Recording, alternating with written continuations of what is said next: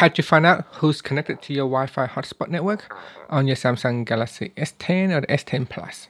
First, tap on the home key to take you back to your home screen. Then swipe down and tap on the settings icon. From here, tap on connections. Then tap on hotspot, mobile hotspot and tethering.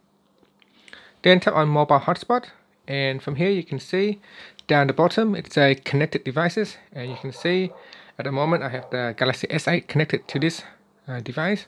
You can also tap on it to view some information such as the IP address, the MAC address, connection time and durations. And that's it.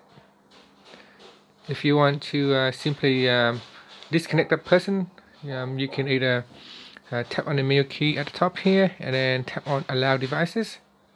Then just enable it, and it will basically restart the connections and it will kick that person out. You can also turn off mobile hotspot and then restart it. Finally, tap on the home key to go back to your home screen. Thank you for watching this video. Please subscribe to my channel for more videos.